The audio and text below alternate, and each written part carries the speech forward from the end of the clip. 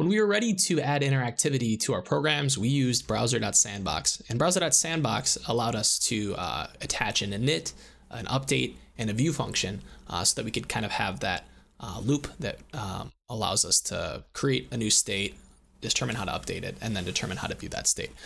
The next step in our learning journey is going to be learning about browser.element, which introduces two new things, commands and subscriptions. And we're going to take that one step at a time. Let's hop over to the code and let's take a look at what we have going on here.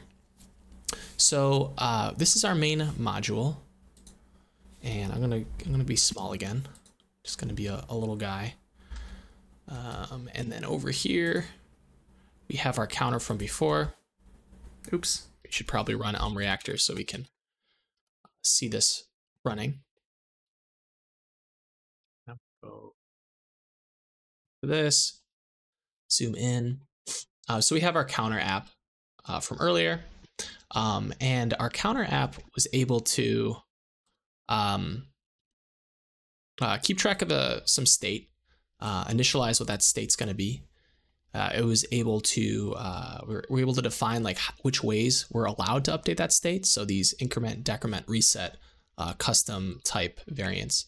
And then having an update function allowed us to say, take in the message that came in, take in the current model, and let's return the new model. So that's the high level idea of how that worked. And then view just took in whatever the current value of the model is and returned some HTML. When we use browser.sandbox, those were the signatures that the functions needed to be. So we needed model to HTML, we needed message to model. But we're gonna upgrade this to allow us to do a little bit more interesting things. Maybe in addition to setting some state, we want to be able to fire off some type of side effect to the outside world. So for now, I'm gonna do command.none, but you can imagine that if you're starting up an application, maybe you wanna set the initial state and then you wanna fire off a web request, something like http.get, or maybe you want to generate a random number, random.generate. We'll come back to command in the next video, but for now, we're just gonna say that we're not gonna do any side effects when we initialize our page, and that's what command.none is gonna be for. And then also, there's gonna be the ability to pass in data from JavaScript on startup. We're gonna take a look at that in the video after that when we start getting into JavaScript interop. So you can ignore this flags parameter for now, but flags are an important feature in the language that lets us get initialization data for our application when it starts up.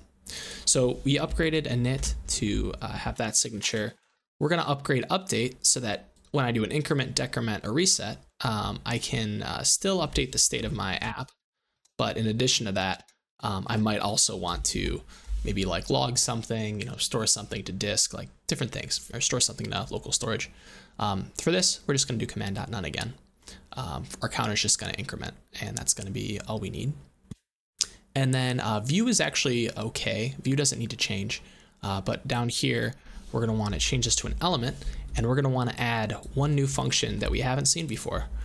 So there's a function called subscriptions, and that's what we're gonna be using today. Subscriptions allows us to set up listeners that will call messages for us. So just like HTML can emit an increment message on click, or reset message when you click a button, there's this idea of a subscription, and that's shortened as sub here, that we can have that continually listen for something. Maybe it's a timer, or maybe it's like a browser resize, and it can call a certain message when that event happens. So I'm going to use time.every, and time.every is a function that's going to return one of these subscriptions. And what it's going to take is basically what time.every does is every interval it's going to send a message, and it's going to give us like the POSIX timestamp. We're not going to use the POSIX timestamp, but if we did this, we said every second I want you to call this tick message. So we can call it tick, we can call it timer went off. But this is a message that we get to define and add to our list of messages. And here we're saying that we're going to get access to a time.posix value, and time.posix is just like what's the current timestamp on the machine when that message went off. And then when we save this, we're going to get this highlighted in red, and it's going to say, hey, you've got to handle this case. So command.none. So when the timer goes off, we're not going to do anything now, but let's make sure that everything works as expected. I'm going to add this little subscriptions header here to kind of separate my program. And when I save this, it looks like we don't have any errors. So I'm going to, oops, I'm going to make this a little bit smaller. And let's see if our program still works. So plus, minus, reset. Let's do some, let's like update our state. Let's make our counter increment every time this timer goes off. So what we should see is in the beginning, our count is 0, but as time goes on, we should see every second it increments by 1. So I'm going to refresh over here and we'll see if that works. 1, 2, 3, awesome. So what's happening is we registered a subscription that every second we want the Elm runtime to call the timer went off message. And we're using an underscore here saying we don't really care about this POSIX value. We're not going to use it to compute anything special. But yeah, every second we're getting this counter, and we can hit reset and bring it down. So we can kind of like race the race the counter. We're clicking minus manually, and it, you know, it goes up, I go down. It goes up, I go down. And we can play tug of war with the counter if we want. That's kind of a silly little silly little app we can make. So why don't we make it something more realistic? Let's make like a timer that has start, it has a stop, and then it has like you know, how much time has elapsed, that kind of thing. So let's change the program to do that. So I'm gonna say, let's call this time. We're gonna have a Boolean for is the timer running, and we're gonna say time. Why don't I call this seconds? Seconds elapsed. And then is running is going to be false in the beginning. Let's do that. And then what we're going to do is we're going to get rid of increment, decrement, reset, and we're just going to have a timer went off. So I'm going to get rid of all these. So we're not making this little counter anymore. And then we can get rid of these buttons. And I'm just going to comment these two out because we're going to want buttons again soon. Time, or sorry, seconds elapsed is what we named it, right? Seconds elapsed. And so we can say timer.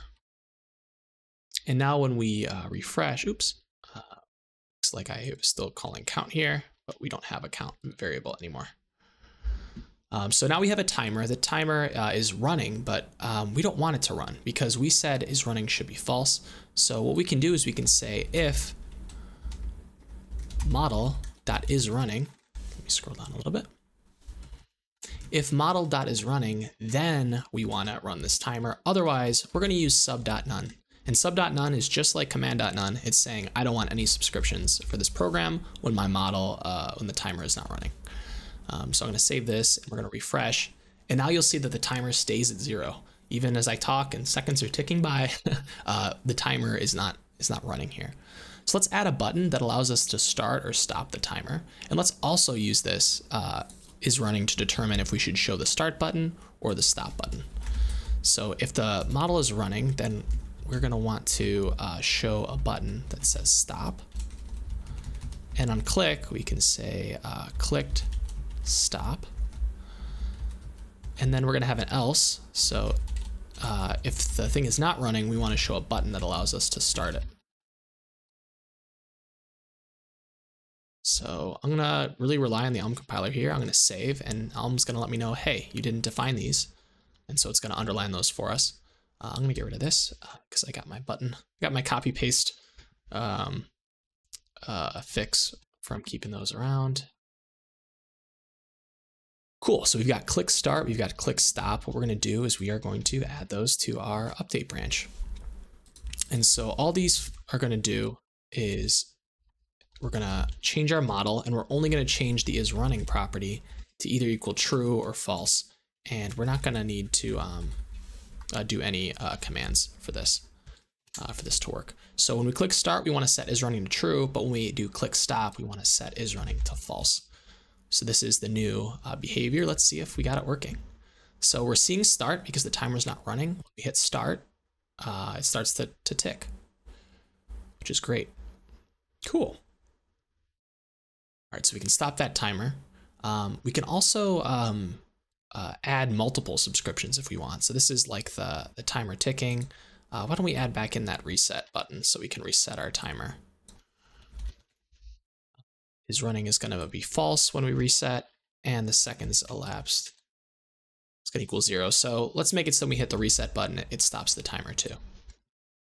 So click to reset, and then no matter what, we do want to show that reset button. Click to reset. I like to name my functions what happened to try to answer the question like what happened. So when the timer went off, clicked, you're going to see all these are going to be in past tense. And that's just a convention that I like to stick to. And it's really helpful when using the debugger because you can kind of see, you know, what occurred, like what happened. So if we hit start here and we hit reset, not only should it stop or reset the number back to 0, but you'll see that it also stopped the timer. So if we click reset here, that works too. So we can stop the timer there and then we can hit reset. That all works. So that's our app that's using subscriptions. You can add all kinds of subscriptions. So just an example of something that you might add is if you use browser.events, there's all kinds of stuff that's available in the browser package, things that you might want to use, you know, like resized window that takes in, you know, the width and the height of the window. You can just you can add as many subscriptions as you want, and we're going to use the sub.batch function to do that. So although this one is conditional and based on if, you know, our timer should be running or not, we can have browser.events.onResize, and notice that onResize is expecting a function that needs 2 integers to become a message, and it'll return a sub with that message type. So that's why we gave this 2 integer arguments. That's going to make the compiler happy, and that's going to make sure that when we call it, it's going to have access to the width and the height.